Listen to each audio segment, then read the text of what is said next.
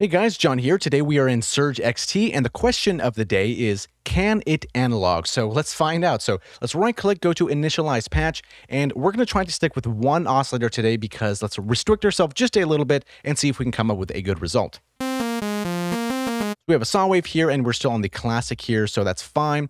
And let's add maybe 3 voices of unison. Maybe a little bit more detune.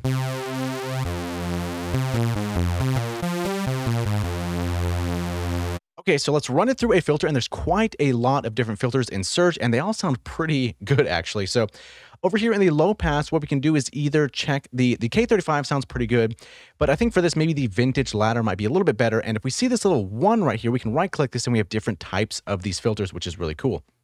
So we're going to be using the filter and modulating that with our filter envelope here. So let's give it some resonance and some filter envelope right over here. So it's kind of going slow, and we also have sustain, so let's kind of bring this down. So you have something kind of like that. Let's bring our gain up just a little bit. Okay, we need some release as well on the amp envelope and also on the filter.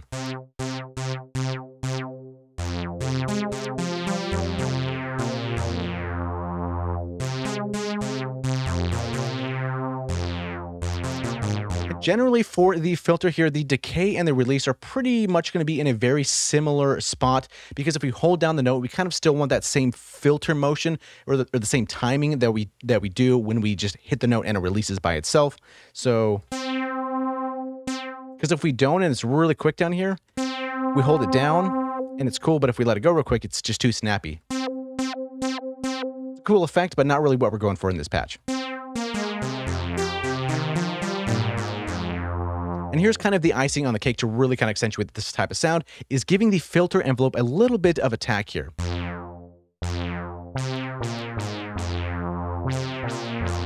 And then a little bit of envelope attack as well. Not too much, just a tad.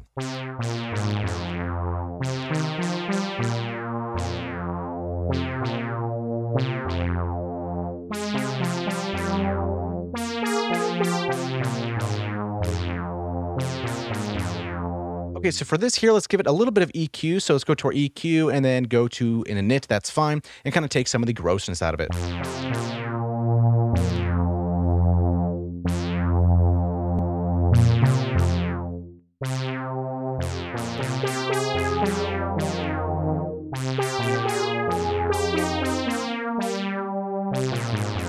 And maybe give it some bottom end as well.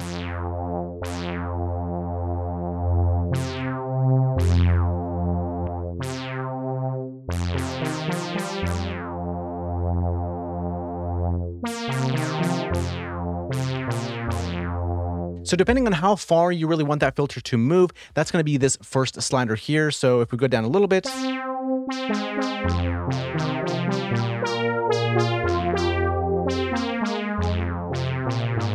we can key track it a little bit.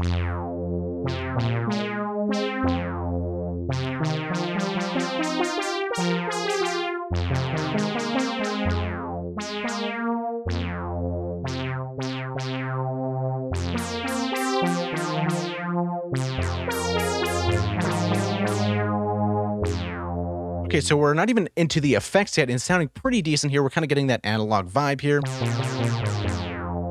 Okay, so next up after the EQ, it's a really good thing to do is to add some chorus, because that's really going to bring things up here. And the analog warmth preset here is kind of nice, but we don't want the mix all the way to the top because that's quite a lot. So let's kind of bring that down and kind of slowly fade this in.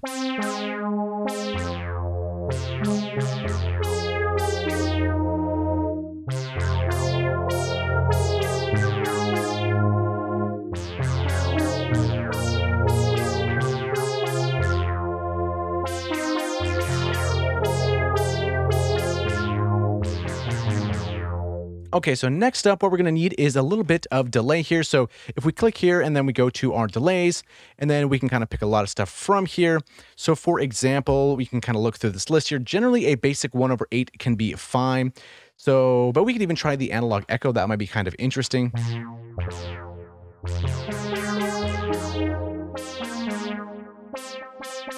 And for some reason, I don't know if we should actually lock these here or these things together. Maybe we can.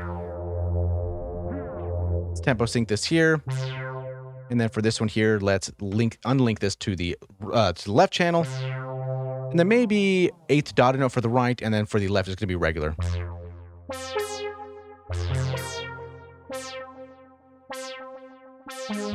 And some low cut.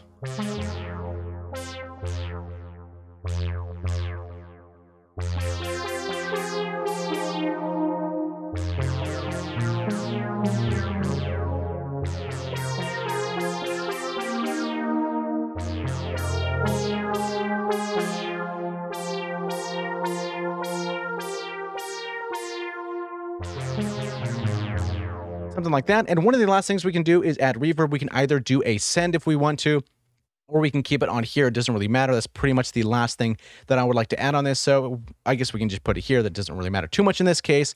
But just keep in mind, you can put different stuff down here, like delays and reverbs. If you have a lot of different patches, if you're using A and B, and you kind of just want to send to those with these send effects, totally a possibility.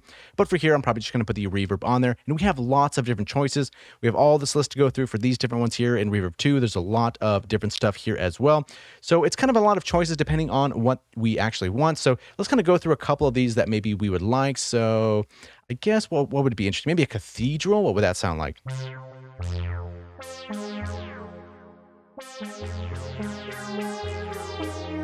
A little too much. Let's see what other we have.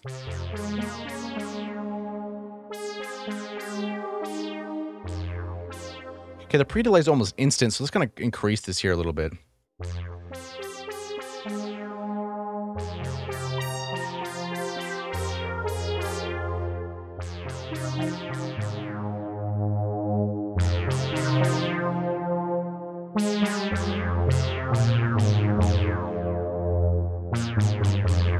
Maybe a little bit less here. And then for the decay time, let's kind of bring this down a little bit from 4. That's kind of a lot.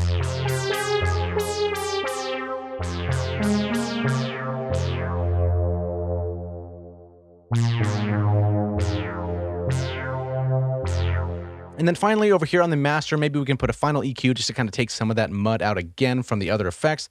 So let's go to an init.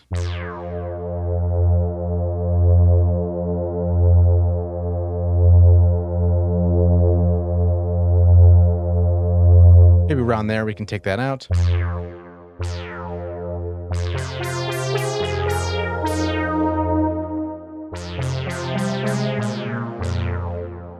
Maybe a little less reverb as well.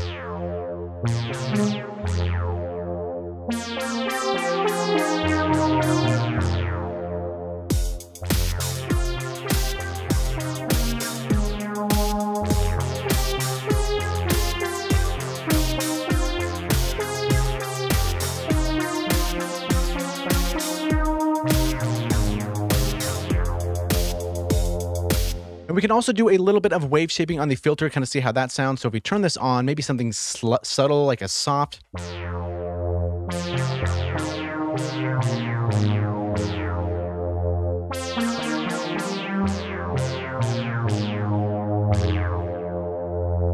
Not so bad. And what's kind of really cool, especially on Surge, is up here on the top right, we're on neutral right now. We can go to bright or we can go to warm. So a sound like this, I kind of would like to have this on warm because it's going to sound, I guess, a little warmer.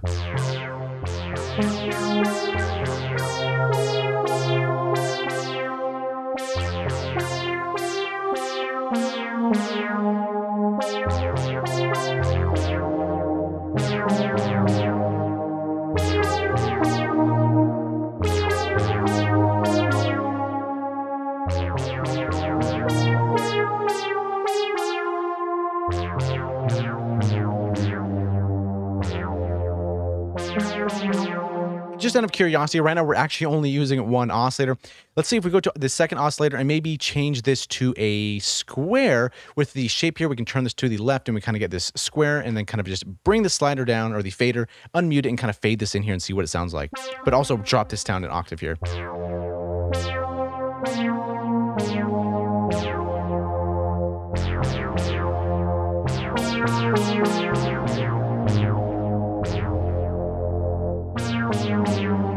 It's interesting, but I think in this case it might fight with it, so we can just mute this here.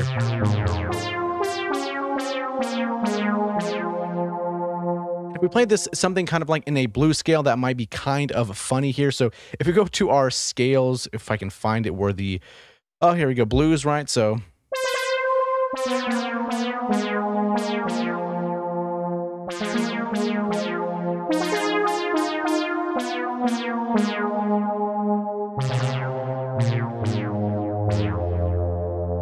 Or if you want to be really authentic here, you can make this a mono synth or something like that.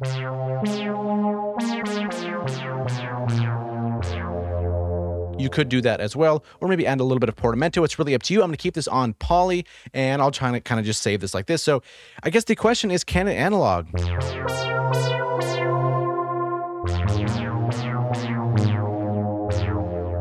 It sure can.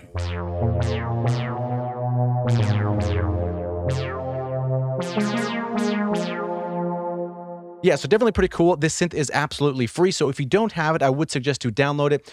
I know a lot of people say the interface isn't really, I guess, what should you say? It's not really intuitive, but I kind of think it is. I don't really find that it's difficult to use or difficult to understand. It's kind of just very straightforward, and it's one page, so it's really not that bad.